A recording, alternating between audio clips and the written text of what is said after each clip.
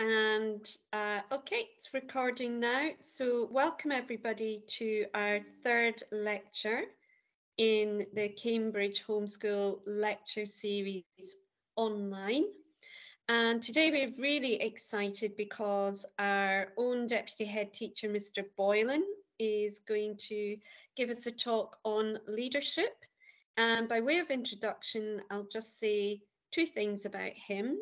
He is an excellent business teacher and he understands business and success in business extremely well. And secondly, I've known him for a bit longer than you, probably for about 8 years now. And I would say unreservedly that he is one of the most accomplished and instinctive and just excellent leaders that I have met and worked with in a school. It pains me to say so, given that he is so much younger than myself and so much less experienced and yet so much wiser. So I hope you're going to all listen very, very well and enjoy the talk. Thank you, Mr. Boylan.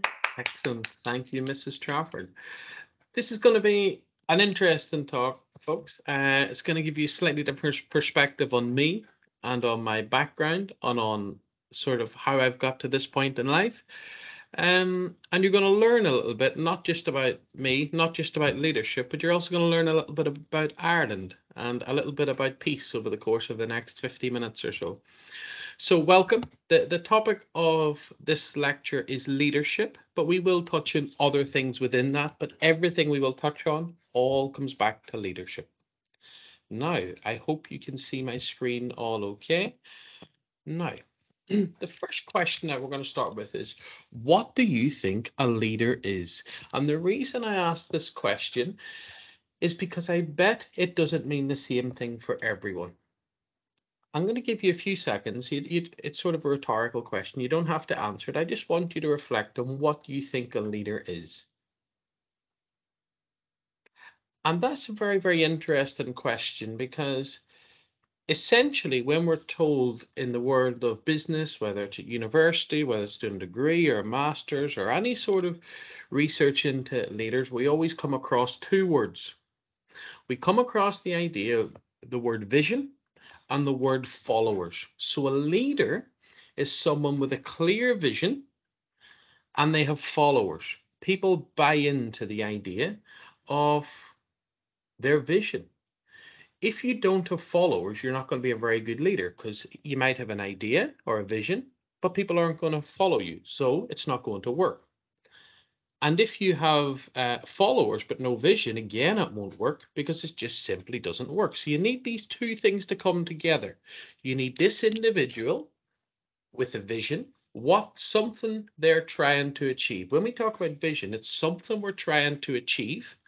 And then we need people to buy into that. We need one, two, hundreds, thousands, and in many cases, millions and tens of millions of people to follow this leader's example. So a leader can be on a very small scale, or a leader can be on a massive global scale in terms of billions of people. Now, I've intentionally chose 5 very, very different people. Some very polarizing people on this screen. And of course, we have our very own Dr. Page, who I hope isn't polarizing. But we have got Boris Johnson, ex-Prime Minister of the UK, Vladimir Putin, Donald Trump, Alex Ferguson, and Steve Jobs. Completely different people. But I need you to understand something. The question here isn't about whether we agree with these people or not, okay? The question is, are these people leaders?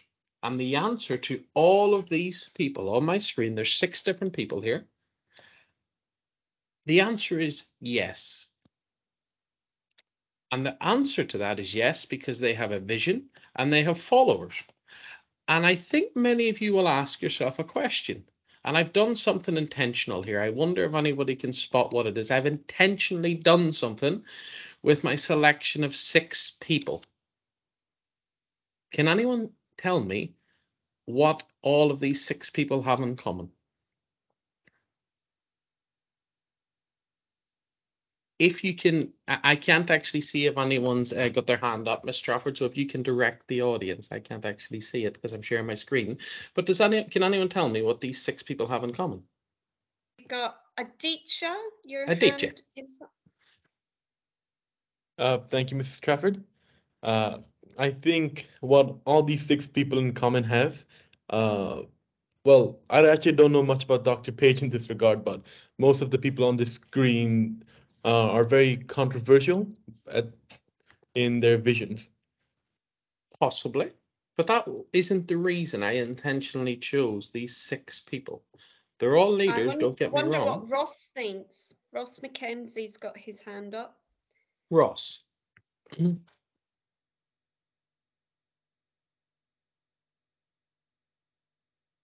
I can't hear. Ross? Mrs. Trafford, do you want to have a guess? Why have I intentionally chose these 6 people? I'm trying to make a point. Well, What have they all got the in common? feminist side of me has immediately said they're all males, sir. Exactly right, Miss Trafford. And the one thing which I have noticed, if I look back over history, and the reason I've intentionally did this, because I wanted to make it thought-provoking. The one thing that's changed dramatically over history is the amount of female leaders we have. And we'll see probably my favorite female leader coming up in the presentation later on. But what the biggest shift in my whole time studying business and leadership, the thing that stood out to me the most is in the last 20, 30, 40 years, the huge increase in female leaders. Some people, I don't know why, subconsciously, and studies show this, automatically assume a male. And I don't know why. But the one thing we have to recognize is that society has moved on in such an incredible way that there is now more female leaders of top businesses than ever before, which is a real positive.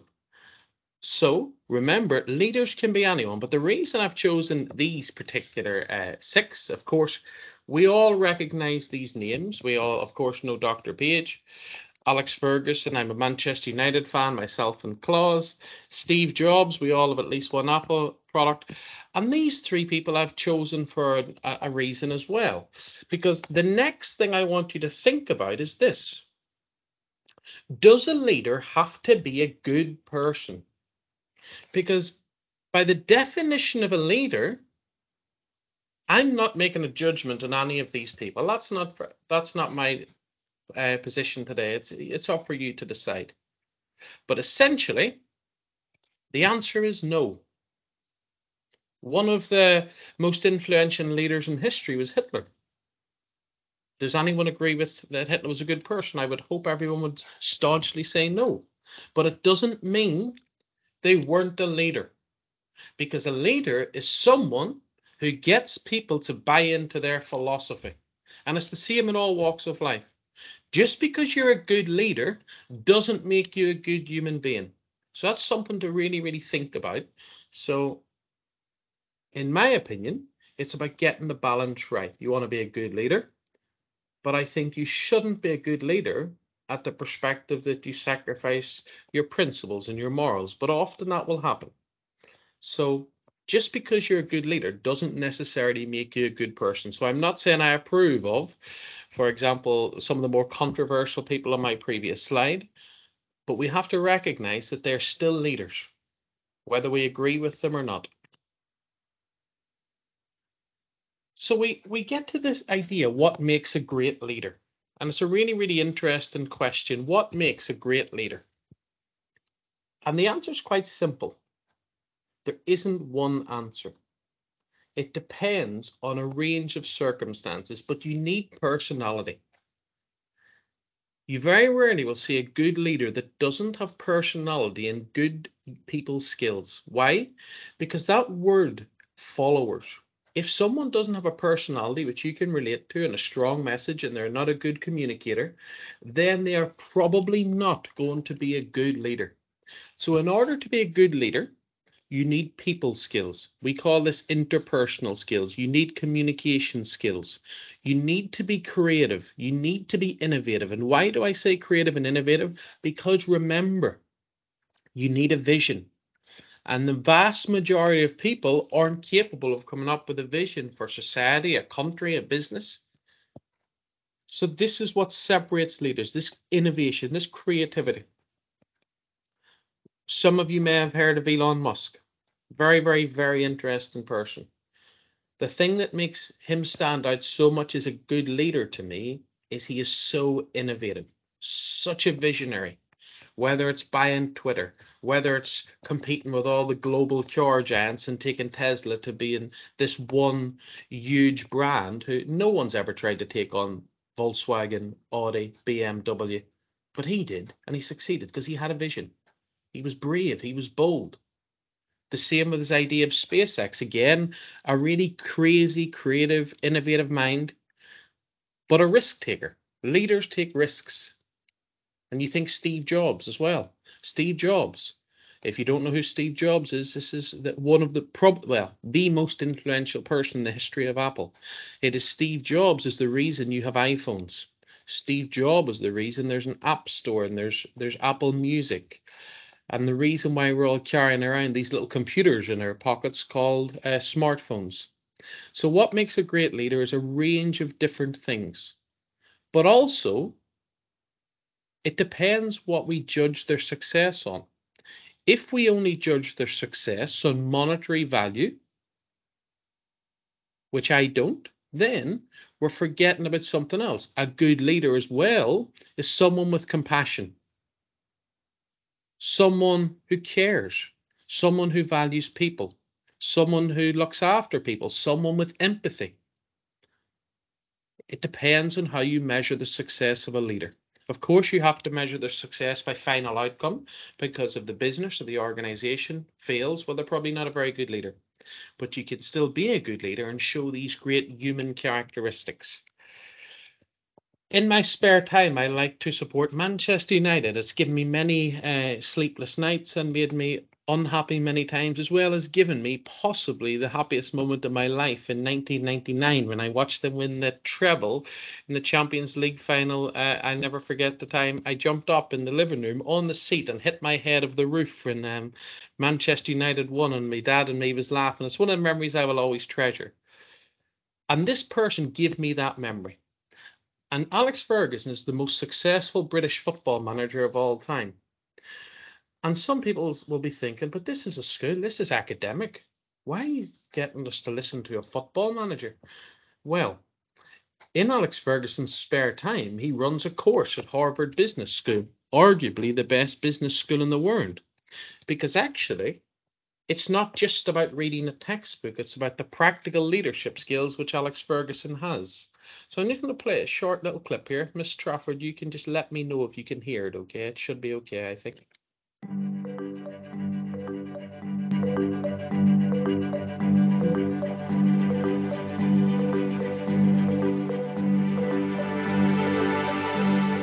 When we teach the Manchester United case, and you've seen that happen several times now, what do you feel are the key learnings? Everyone that worked at Manchester United knew who Alex Ferguson was. I didn't change. Because I think that when people who change their mind all the time or change their philosophies all the time, it can be confusing to the work staff. I've come to Aberdeen, north of Scotland, to manage Manchester United, biggest brand football brand in the world. I'll tell you, I was scared. I had a lot of trepidation about it because this is a massive club. But I said to myself, I am not going to change. And I'm not going to change, I'm going to do what I believe in. And I wasn't afraid to do that. I think that fears could kill people. It's also can be an inspiration to you. Now you're a business mogul in many ways, or a business influencer. Has that really hit you, that now across the world business leaders are listening to what you have to say about leadership and managing teams? In a 26-year period at United, what it was achieved is extraordinary, really. When I joined United, they're worth 10 million. It's now worth 2 billion. So that is an incredible progress, and it's not all down to Alex Ferguson. You know, that's down to those fantastic players I had, marvellous players. And the pleasing thing about it is not only did we produce good young footballers, we produce good human beings. What I was good at as a young coach was young people. My first job had no money, so what did I do? I coached, I scouted, I trialed young people, and I was good at it. And you've said that as a leader, as a manager, you play different roles at different times, and one approach might be suitable for one player but not for another player. So it's constantly trying to find, presumably, what is the right style for each individual. Yeah, well, you have to be versatile at that. You have to motivate human beings. You have to try to get them to be the best they possibly can be. And I think also that recognition, to recognize your work staff and praise them. Because I always feel the value is that you're building a fort around yourself. You know, that you recognize the contributions made on a regular basis by people who you depend on. Most managers who are successful stick with whatever formula brought them that success and maybe hang on to it for too long. But your willingness to evolve and to adapt to that change in the environment and in science was really quite unusual. I think the important thing is to accept change. What worked 25 years ago didn't necessarily mean it was going to work forevermore. So we're always moving all the time, always forward. If you believe in something, don't be afraid to do it. I was a gambler. Didn't matter to me. The risk was worth it. The intention was to win the match. That's my job. To send fans home happy, to make sure that we've done everything possible to get the result. Did you think back in the day that some of those lessons that you were learning might ever be applicable to the wider area of business? I don't look at myself as a professor of educational abilities, some of the people we've been meeting in the last few years. But nonetheless, I think there is a certain element of my career that can help people. No matter what industry you're in, whether it's football or finance, or a doctor or in a hospital, leadership qualities are similar. I love that 3-minute clip because it's really, really interesting. And the reason I like it is not, of course, I'm a little bit biased because that's one of my idols on that screen. But he talked about turning a £10 million business into a £2 billion brand in 26 years. And now that's unbelievably impressive to turn something under your leadership from 10 million to 2 billion. He talks about having a vision, a philosophy, having clear values. But he also believes in something which I believe in. He talked about the value of human beings. He doesn't talk about himself and his own ego there. He doesn't really take any self-praise. He deflects it, tries to talk about his players. And he particularly talked about the importance of developing good human beings. So of the leader of a business that he turned from £10 million into £2 billion, that's a lot of extra zeros, believes in the value of instilling good human beings, developing good people, well, then it's good enough for me. So I think we never deflect from our values. No matter what we're trying to achieve in life, we need to stick to our core values and still be a good person, because it's not worth sacrificing your core values for any sort of financial gain. So I come to myself this question next: am I a leader? And it's not really for me to say, but I think I am. But I'm going to tell you a story. I'm going to tell you a story about how I sort of discovered I'm a leader. I discovered I'm a leader by accident. When I was in school, I was quite quiet, believe it or not. I sort of sat in the corner, did what I needed to do, and got on with it. I just wanted to get away and play football, whatever it may be. So when I was at school, for the first number of years of my school life, in primary school and secondary school, I had no idea whatsoever that I had the ability to be a leader. And the reason for that was there was other people around me that were louder, that were more confident, that made a bit more noise and got a bit more attention. So I sort of just by default assumed they were the popular ones, they must be the leaders, because I didn't quite understand. And then I got a part-time job at the age of 16 working in a chicken factory. Yes, a chicken factory in Ireland. I now live about 2 miles from that chicken factory.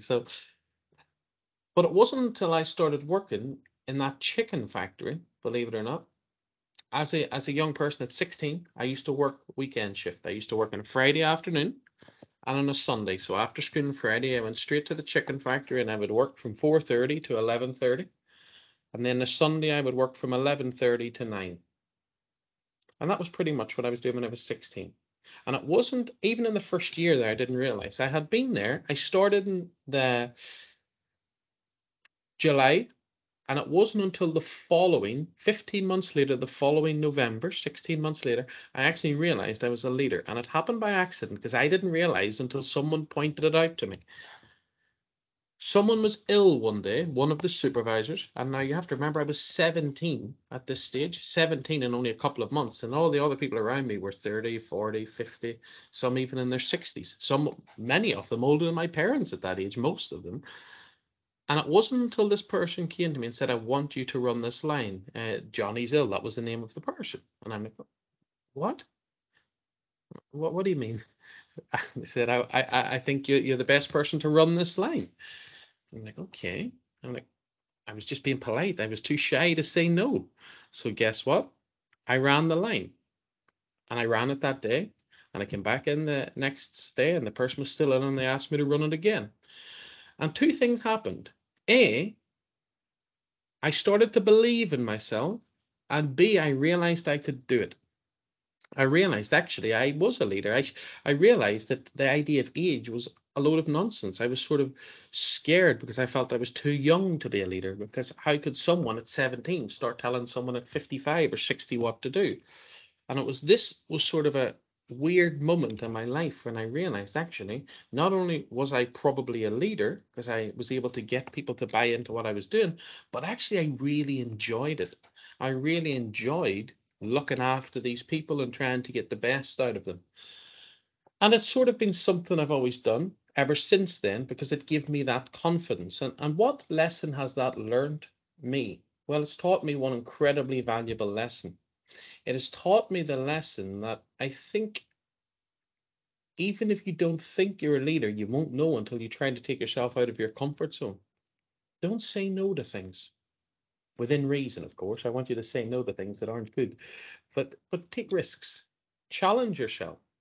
Am I a good leader? I'm not sure. It's not for me to say. It's for other people. You will know. You all see me every day. But I know I can do it because of that experience I had at 17. That was the moment I changed. So if you think now listening to me, I'm not sure if I'm a leader. For some of you are. I know some of you are. Some of you are incredible leaders already. But if you aren't showing really strong leadership skills at the moment, don't worry. But challenge yourself. Take on responsibility. Try and lead things from the front. Now, this is the only time you will ever hear me talking about the history of Ireland. I avoid it at all costs. It's a very, very controversial area, but I think it will help you understand my background. There is, for some of your parents that are watching on, for some of the staff, there is 9 people on the screen.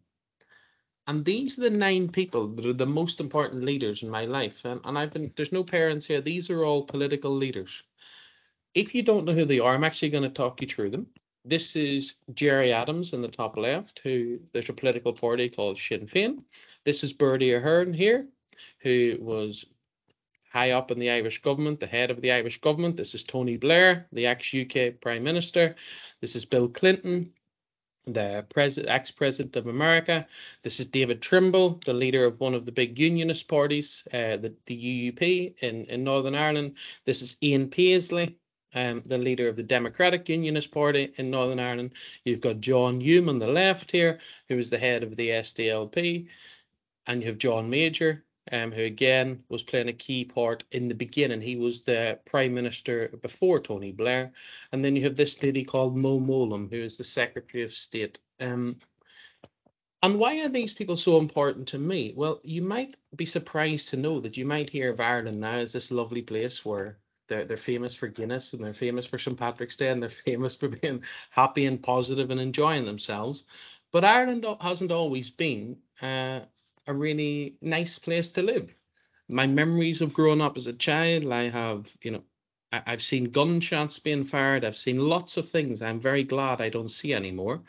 And I have seen lots of things even at primary school, on my way to primary school, many, many times. Every day on the way to primary school, I used to get searched by the army to check that I wasn't carrying anything, which was slightly mad, but it shows you anyone that was even carrying a rucksack back then was being searched. So growing up, it was very, very difficult. And it was very difficult because essentially you've got a weird situation where you have two communities. You have got the Catholic community, and you have got the Protestant community, which you may also hear called the nationalist or Republican community, which falls under the category of the Catholic community, or the unionist or loyalist community, which falls under the Protestant community. And it seems so weird because to most people, religion's meant to be about something that's spiritual. Religion's meant to be about something which is a personal thing. It shouldn't be divisive. I've read many religious books from all faiths. Not one of them say we should be divided. They're all about the idea of morals and values and looking out for each other. And the reason I put these 9 people on the screen is because Ireland did not have peace. There was lots of death, lots of tragedy, lots of things which was terrible happening. And it was these 9 people who realistically didn't like each other. Most of the people on this screen were arch enemies. If you look at this person, Jerry Adams, and this person, Ian Paisley, if you ask your parents, they will tell you these 2 people, you can't find 2 people that probably hated each other more in life than these 2. But they recognized that this killing, this death, this tragedy couldn't go on. And they had to step up and show leadership. They had to lead by example to stop the tragedies that were happening, to make life better for people, to make life better for the people that live here. Because why would you want to? There was people attacking each other, their neighbours, people in their own community. And it was the work of these 9 people, and I know there was others, but to me, these are the most influential 9, that made us have peace in Ireland. It made it that I can walk out now and I have with no fear. It means you can walk around freely and happily. And that's why I've said these are the most important 9 leaders in my life. There was a short video. It's about 10 minutes. I'm only going to show you a little bit of it because most of you won't know anything about the history of Ireland. It's an incredibly complicated little place. I'm going to go to the 5th minute here to give you a little bit of With context. Britain in the depths of a brutal European war, Irish Republicans staged a rising in Dublin in 1916. Over the coming years, Irish Republicans would fight against British rule, driving them to a stalemate. During the fighting, to help you sort of understand the context, because I don't want to have to show you it all, and this is from Queen's University in Belfast, so it's not coming from me, it's coming from one of the Russell Group unis that I'm sure many of you will be applying to. It's trying to sort of briefly summarise, but the concept is you have got still here today some people that are British and some people that are Irish. It's, I think, the only country in the world where you've got the right to either be 2 different nationalities based on when you were born. If you live in Northern Ireland, you have the right to claim Irish citizenship or the right to claim British citizenship, and this gives you a little bit of context into why. The Unionists in the North were sure that no matter what the outcome, they wanted to remain part of Britain. And in 1921, the Ireland was divided and Northern Ireland was created, with the majority of the population being Protestant. The rest of Ireland gained independence, with a parliament in Dublin, and went on in 1948 to declare itself a republic. The 2 newly formed states built identities around the dominant religious and ethnic groups. The Catholic Church dominated in Ireland, whilst Unionists in Northern Ireland formed a large majority in the new Assembly in Belfast, effectively creating a Protestant Parliament and a Protestant state. The Orangemen parades flew their flags of the Union even more. However, around 1/3 of the people living in Northern Ireland were Catholic. Many of these people found themselves effectively excluded from political processes and also discriminated against in terms of obtaining jobs and public housing. They were frequently stopped from flying their flags in parades. After the Second World War, everything started to change. In the 1960s, seeing the civil rights marches in the USA, some Catholics and liberal Protestants in Northern Ireland began their protests against discrimination. Lots of people were protesting, parading and waving flags and banners again. Demonstrations were opposed by the Unionist Northern Ireland government and policed by the largely Protestant police force, the Royal Ulster Constabulary, and what began as peaceful protests escalated into violence. The plea for civil rights was met with a cry of no surrender. In 1969, violence had spread to urban working-class residential areas where existing segregation between nationalists and unionists was increasingly expressed through intimidating confrontations. Riots became frequent, policing was ineffective, and in August 1969, the government sent in British soldiers to relieve the police force. The Irish Republican Army claimed the right to use violence to force the British state to leave the 6 northern counties of Ireland. The IRA began attacking the police and the British Army and conducted a bombing campaign across Northern Ireland and England.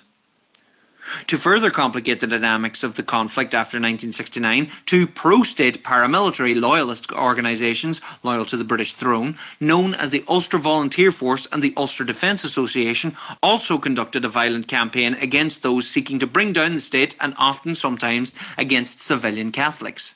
There were even more demonstrations and parades.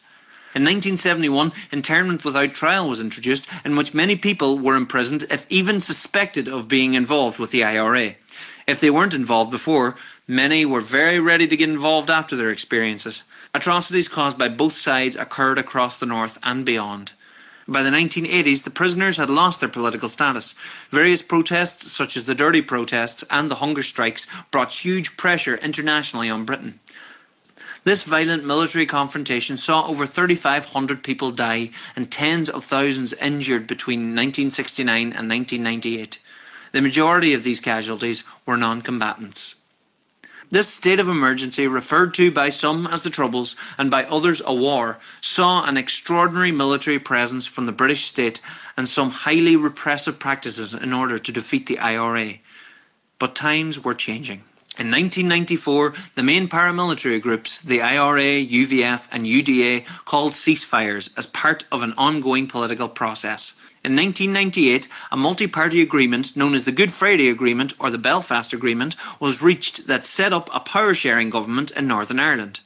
This agreement, legislated by British and Irish governments, allows the expression of Irish and British identities equal legitimacy, allows for power to be shared by the major political groups, and provides a mechanism whereby whenever the majority of people in Northern Ireland wish to join the Republic of Ireland, then the British state will facilitate this.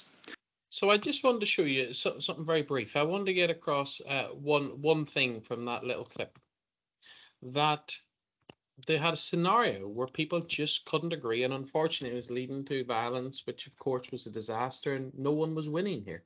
But it took these very, very brave leaders, it took these people to make change, to show leadership. These people were ostracized from certain parts of their own community because it was even considered bad to speak to the other side.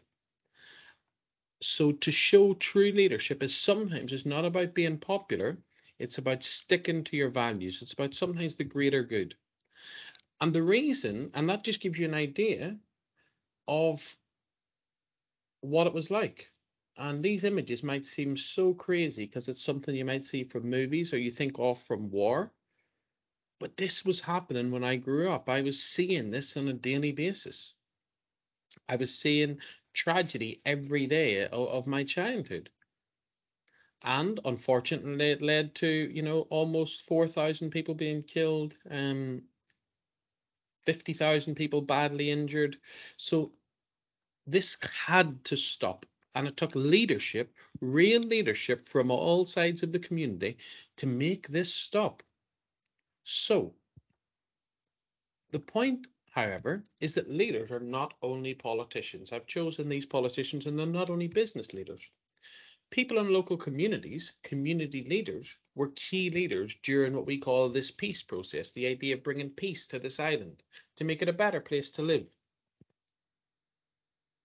I think this is really interesting. Leadership often comes ground up. Not always from the top, comes from the people further down the chain. And it's the same in any organization. All of the leadership can't just come from the top. You can't rely on Dr. Page and Miss Trafford and Mr. Boylan to show all the leadership. No, leadership comes at all levels. The students show leadership. The prefects show leadership. The house captains, the head pupil team, the teachers, success coaches. Leadership comes in many forms.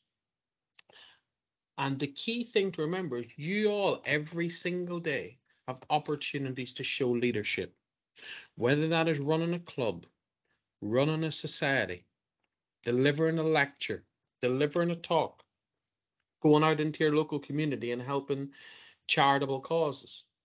There's so many opportunities for you to show leadership, but you have to grasp them. You have to grasp them. Why was leadership so important in Northern Ireland, where I live, where I was born? Well, it prevented further casualties. It was very, very sad. I wish I could tell you some better news, but this is tragic, a tragic headline. Without leadership, this would have continued. But look at this stat, which I think is the most startling of all. There was a 200% increase in the number of graduates, the number of people that were completing university degrees. Why? Because these 9 people that I showed earlier, they found stability. They found peace in this island. So people didn't have to worry about fighting their neighbours, arguing over pointless things. They had the conditions to have a healthy and prosperous life. And a 200% increase in the number of graduates in a 20-year period. That alone tells you why it was so important for them people to show leadership. They changed this place completely. This is now an amazing place, but only because of the leadership shown by them people. They took a risk. They did something that maybe wasn't popular. And now Northern Ireland's pretty much a model globally about how peace can be achieved. Not only do we have peace here, but we have prosperity. We have success. It's the aspect of Ireland's one of the strongest countries in the EU, and Northern Ireland's the second fastest growing economy in the UK outside of London. It's growing faster in all other parts of the UK except London. Why? Because we have got peace. We've got amazing people here that now, instead of fighting with each other, now try to get along. And that's led to Facebook, Google, Microsoft, Citigroup, Danske Bank, and many, many others setting up business here. Why? Because of them 9 courageous people that helped get us peace, that showed that brilliant leadership. I always look at these 2 people, and I'm not sure you will know who they are. I've mentioned one of them already. The guy on the left is Ian Paisley. The guy on the right is Martin McGuinness. 2 sworn enemies, two guys that hated each other, and unfortunately they have both passed away now. But actually, these 2 people, they really, really hated each other. And I can't emphasize that anymore. They despised each other. Why? Because those conditions were made to think that you're a Catholic, you're bad, you're a Protestant, you're bad. And it just didn't work out. A silly religious divide. They never give themselves a chance to get to know each other. But guess what? When we had peace and they actually started to talk, they realized they actually quite liked each other. They famously got the nickname the Chuckle Brothers. Why? Because every time they were together, they were laughing. I love this picture because it sort of reminds me of the progress that we have made as a result of leadership. But these 2 people, because of their leadership, ensured we have peace. While they were at the top, we had the most stable government we've ever had in the history of this country. Because actually they recognized that they're both human beings. Let's strip everything back. And they realized that they had so much in common. And that's why sometimes it's important for us to not judge people.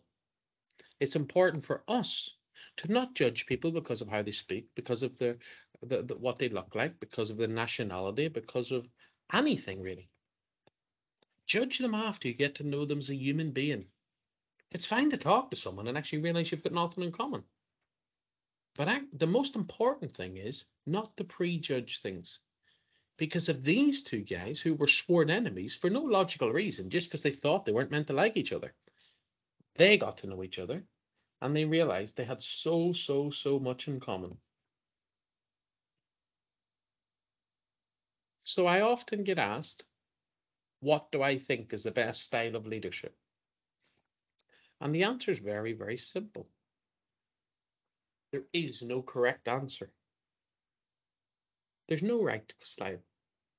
It depends on the situation, because a good leader will show situational leadership. And that's echoed in something Alex Ferguson said.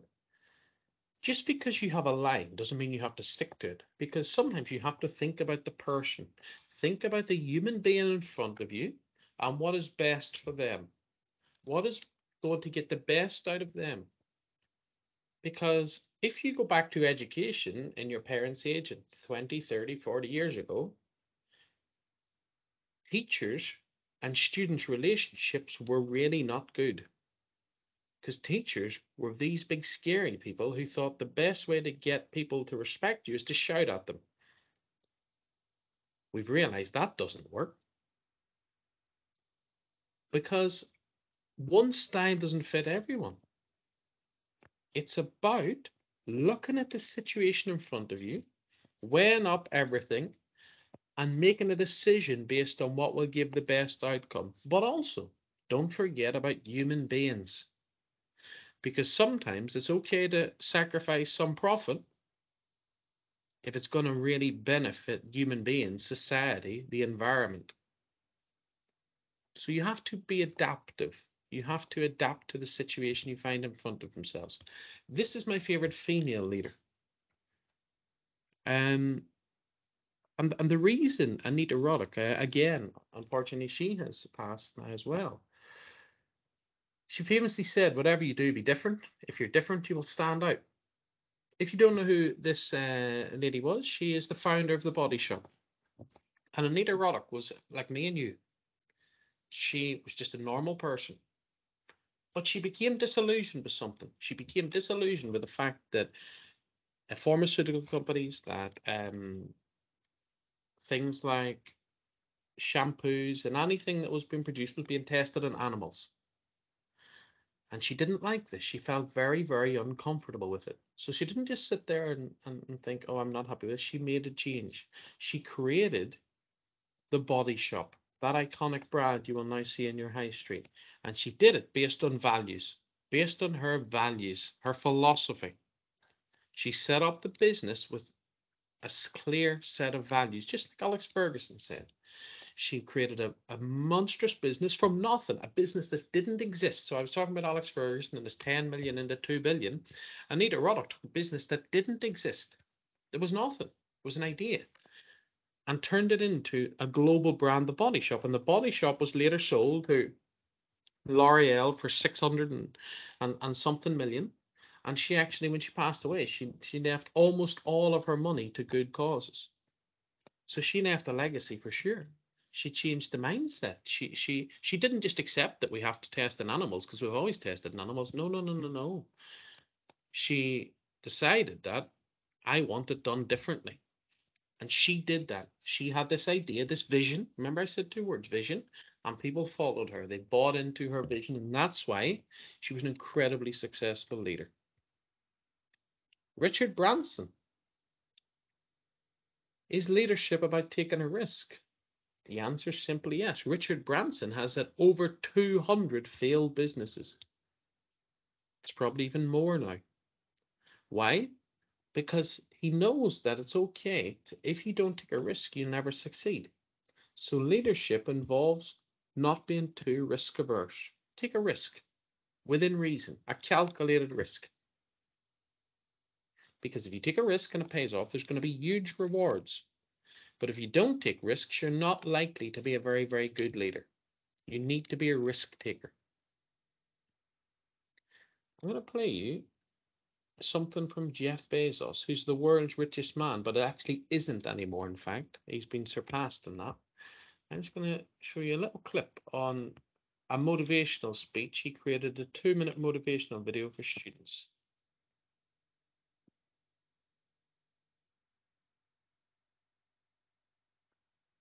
I'm just going to pause for a second. What did Jeff Bezos say here? I knew that if I failed, I wouldn't regret it. Let's go back to Richard Branson. I knew that if I failed, I wouldn't regret it, but I knew the one thing I might regret is not trying. I knew that if I failed, I wouldn't regret it, but I knew the one thing I might regret is not trying. If we all can take a message from that, I think that would be disappointing. There's nothing wrong with failing. Failing is part and parcel of learning. It's part and parcel of growing. It's part and parcel of becoming a human being. What you won't regret failing, probably, but what you will regret is not giving yourself the chance, not taking that little risk. I'm going to read it for the fourth time. I knew that if I failed, I wouldn't regret it. This is, I think, the second richest man in the world now. But I knew the one thing I might regret is not trying.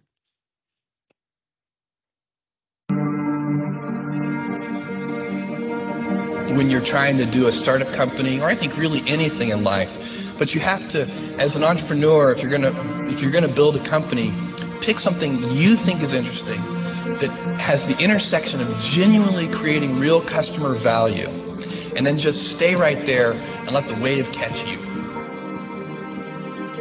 I first talked to my wife, who she had married a relatively stable, goofy, but still relatively stable person working at a Wall Street firm. I worked at a quantitative hedge fund. And this was a hard decision. And I was looking for the right framework in which to make that kind of important decision. And the right framework I found is a regret minimization framework. And so that's just a nerdy way of saying that you want to project yourself to age 80. And then think back over your life. And if you're 80, what are you want to minimize the number of regrets. But it was a very clear way for me to think about making that kind of life decision. And the way it helped was I thought, okay, if I go do this thing and participate in this thing called the internet that I genuinely believe is going to be a big deal, and if I fail, am I going to regret having tried and failed? And I knew the answer to that was no. But I also knew that if I didn't try, that I would always regret that. Step by step, ferociously. Basically, you can't skip steps. You have to put one foot in front of the other. Things take time. There are no shortcuts. And but you want to do those steps with passion and ferocity. Okay, so now I'm gonna pause it there for a moment, and I'm gonna see if anyone has any questions for me. Is there anyone would like to ask me anything at all about anything I've spoke about, anything I have said, anything that you have really thought about? We have Ahmed, sir, who's got his I hand can now up. see. I've stopped sharing, so I now can see all. All right, the I'll let emails. you chair your own questions. Ahmed, I'll go to you first. Ahmed. Hi. I just wanted to ask, Jeff Bezos. Really? Well, I go back to what I said, Ahmed. We don't have to agree with someone to recognize they're a good leader. If you've seen the faces I had on at the start, because actually it's impossible to argue that Jeff Bezos is a good leader. It's you certainly may not like him as a human being, and I think it's easy to say why maybe you don't like him, but it's impossible to say he isn't a good leader. Because remember, we're not judging people on whether they're good people. We're judging them on if they're a good leader, because he came from a small idea to becoming at one stage the richest person in the world. And not only that, but obviously look at Amazon. Right. We may not I feel like like a leader, how he treats his staff, because one of the things you will have heard me say is I disagree with a lot of them, because some of the leaders don't look at the human side of things, which I think is every bit as important But he's still been incredibly successful. I do not like in the slightest, Ahmed, how he treats people. I despise, in fact, how he treats people. However, we have to recognize what is a leader. They're a person with a vision that has followers. And Jeff Bezos has created a company that is just a global monster because of his vision. Of course. Does that make sense, Ahmed? I'm not saying he's a good person, please. I mean, yeah. That's up to personal judgment. But one of the I early just feel like in signs terms of is saying- leadership, right? I just Yeah, feel like in terms of leadership, the main core of leadership, like I think you mentioned, is understanding how to reach people and understand people and work with people, but hiring different companies to outsource staff and then have them abuse them so that they wouldn't have to face direct blame is not the best way. Of course, you've also got Donald Trump, Of course, who, sure. whether you like them as a human being or not, whether you agree with what he says, Donald Trump has still convinced tens of millions of Americans that the last election was rigged. So I go back to my point. Is Donald Trump a good leader? Unfortunately, yes. Again, it's not about what I believe, because why? People still, he has convinced them that the last election was rigged and it's all fake news, and he got scammed. They convinced them that democracy doesn't exist and it was all rigged. So the point I'm making, we're not talking about if someone's a good person. We're talking about have they got the ability to get followers, to have a vision and get people to buy into it. And that is why these people, regardless of their morality, are excellent leaders, whether we like it or not. I will go to Daniel.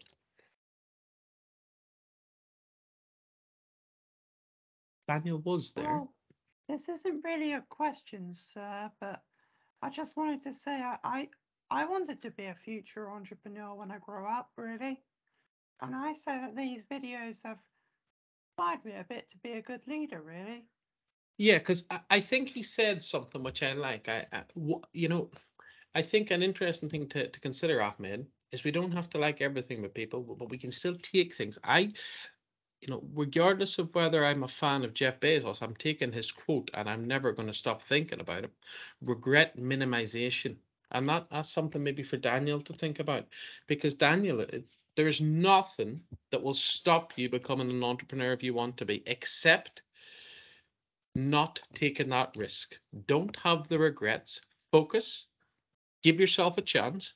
Be a risk taker, Yeah. like these other people. So in Wish I 20 tried years' that. time, Daniel, you Yeah. need to be able to look back with no regrets, and then you'll probably be a very, very successful entrepreneur. Thank you. Aditya. Thank you, Mr. Boylan. First of all, I completely agree. We are not here to judge leaders. Everyone has their own style of leadership and their own way of doing it. But a leader's job is to get people to buy into their ideas, and everyone has their own way of doing that as well. But personally, how would you do it? Can you repeat the question again? Sorry. Leaders have to get people to buy into their ideas. So how would I say get people to buy into my ideas? Precisely? Is it a You see, natural thing? Would I- you have a strategy? Yeah, I have a strategy. It's very simple. It's to be a good human being. It's to respect people. It's to be nice to them. It's why I will never take the Jeff Bezos approach. I'm not saying Jeff Bezos. How can I say Jeff Bezos is wrong? Jeff Bezos is the wealthiest person in the world. I can't say he's wrong, but it's not what I believe. Who am I to judge Jeff Bezos? I'm a school teacher. He's worth hundreds of billions of pounds. But essentially, what works for me, Aditya, is to stick to my values and to be respectful to people and actually to care about people. And I'll tell you why, Aditya. Because when you be respectful to people and they can see that you care about them, and if you need a favor and you do genuinely care about them, what will happen? They won't let you down. Whereas if you don't treat people well, what's going to happen if you need them? They're not going to be there for you. It's not very hard to be nice. And I was taught at a very young age, it doesn't even cost 1p to be nice to people. It's free. There's always sort of an analogy, Aditya. that those people on the way up, don't be too arrogant, because you'll eventually be coming on the way back down, and you have to see all the people you were mean to. So my philosophy is just simple: be a good person, look out for people, but also that doesn't mean you can't be innovative. That doesn't mean you can't take risks. You can still be innovative. You can still have a drive. You just can be nice to people. It's not very hard to be nice to people, which I think some people get wrong. So my whole philosophy is just being nice to people, within reason. If someone doesn't do what they have to do, I have no problem with having a stern word with them. But essentially, most people will be very respectful to you if you're very respectful to them. But if you're not nice to them, why should they be nice to you? No one's better than anyone else. And that's sort of my philosophy. Is it right? I don't know, but it's what I think. It's worked for me so far, did you? It worked for me when I was 17, and I'll tell you something interesting. When I was 17, I was the youngest supervisor in that chicken factory's history. 20 years later, I'm still the youngest supervisor in that chicken factory's history. I was actually the youngest manager as well. In fact, I was 21 and I was in charge of 115 people, but I was never not nice to them, because it's just work. I can't change who I am. Some people think you have to be this really strict authoritarian person, but I can't do that. That's not my personality. My personality is just to be me. So it's all about being, because let me tell you this, you might be able to be really, really authoritarian for a day, but then you have to carry that out every day. And if you start showing inconsistency, people's going to think you haven't got a clue what you're doing. So just stay true to yourself and it will be fine. Some people, it will work because they can be authoritarian all the time. That's not my personality. So you have to also think about what you're good at and play to them strengths. Hafsa. So I was wondering what billionaires have in common, because I've heard that billionaires, most of them are like narcissists. Is that true, or is there something else? That's You ask a good question. I don't know the answer to that, because not all billionaires are bad people. Okay, and I take Anita Roddick, for example. She sold her business. I know it wasn't a billion, it was 600 and something million, which isn't far off. And she didn't keep any of it herself. She only gave her children a very, very small amount of money and wanted to donate the rest to good causes, because she said, I've given my children enough. Why do I need to give them loads of money? They can have their own path in life. I'd rather help out those that are less fortunate. So please don't assume every rich person is a bad person, because I think we need to be careful with that, because lots of rich people do lots of good things. You know, I don't know an awful lot about Bill Gates, but Bill Gates donates billions and billions of pounds to good causes. He may do things which I disagree with. I don't know it all, to be honest, but not all rich people are bad people. Not all billionaires are bad people. Some of them may be, but some poor people are bad people as well, and some poor people are nice people. So I think one of the things I said, it's really important not to make judgments. I said this earlier, and we spoke about them two people that hated each other. You may remember the Chuckle brothers. They hated each other for no reason. So just because someone's rich, we can't prejudice that they're a bad person or that they're a narcissist. We just have to recognize that some people are brilliant and some people maybe aren't. And we can't do not I can't do nothing about Jeff Bezos and how he treats people in his Amazon factories. But I can do something about Mr. Boylan. I can't do anything about him. There's no point me worrying about what he does. Of course, I want him to be a better person, but I can't do nothing about it. I can't lie in bed at night thinking about it, but I can influence what I do. And I think that's an interesting thing for you to think about. Okay, maybe they're so good and maybe they're bad, but if we focus on ourselves, everything else will just be fine. Sir, that is such a positive note to end on. We're at 5:30 and it's been a marvellous talk. Thank you so much, especially for sharing from your own childhood experience and explaining a little bit about the history in Northern Ireland, and also for allowing me to hear a lovely Glaswegian accent. So I could do some subtitles later. But let's give Mr. Boylan a big round of applause for a really fantastic, fascinating talk. Thank you. And thank you. Now, Manchester United start playing at 5:45, so I've got 10 minutes to get changed into my Manchester United jersey and put the football on. It's been lovely. Okay. It's been lovely speaking to you all today, and have a lovely evening, folks. Thank you very much indeed. That was brilliant. Well done. Great week. Thank you. Bye. Thank you.